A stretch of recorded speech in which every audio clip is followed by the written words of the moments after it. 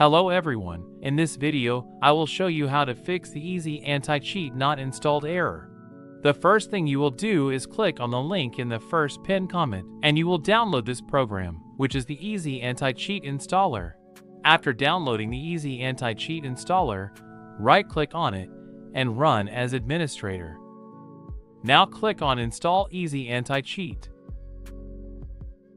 And voila, Easy Anti-Cheat was installed. And this probably fixed the Easy Anti-Cheat not installed error. If it hasn't been fixed, I recommend that you reinstall the game or program that is giving you this error. This will probably resolve the error, as with this you will be reinstalling Easy Anti-Cheat. So that's it guys, thanks for watching the video, and see you next time.